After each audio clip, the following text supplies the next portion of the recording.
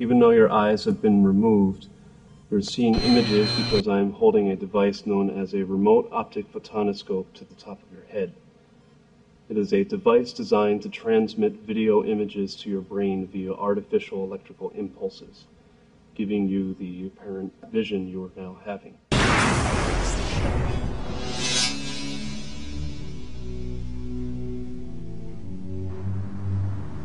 I want out the game. So you can either get out of the game or get deeper in it. For me, I'm willing to pay the ultimate price.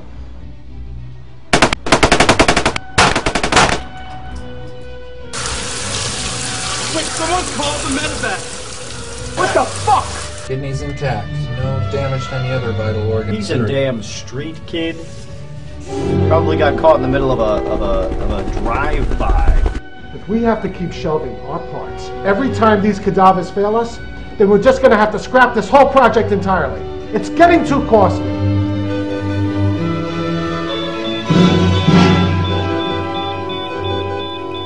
It's that simple. 118, 119, 120 miles per hour.